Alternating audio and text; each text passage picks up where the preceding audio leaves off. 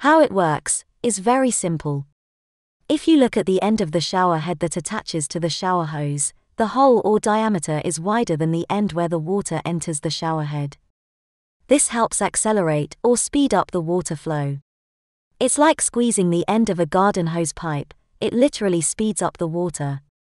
The water then circulates in the shower head and is accelerated again as the water passes through the 615 tiny holes in the shower plate.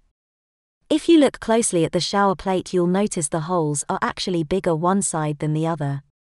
On the inside they are 0.4 mm in diameter and narrow down to 0.19 mm on the outside. This basically helps speed up the water spray even more. And it also splits the water into 615 jets, creating the unique mist-like sensation that gets you soaking wet quicker and helps rinse your hair better or more thoroughly.